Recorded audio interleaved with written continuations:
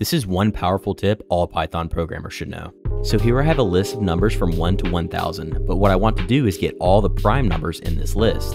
So first what I want to do is create a function called isPrime that takes in a single number and returns false if the number is not prime and returns true if it is.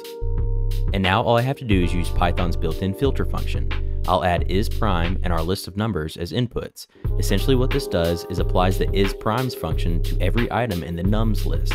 If a boolean true is returned, it stores it in our primes variable. Otherwise, it removes the number. And all we have to do now is print our primes variable. However, you will see it prints out a filter object. This is Python's way of conserving memory. And so all I have to do is convert this to a list by putting this inside of a list function. And now we can run this, and there we go. We have every prime number from 1 to 1000. Be sure to drop a like if you found this helpful.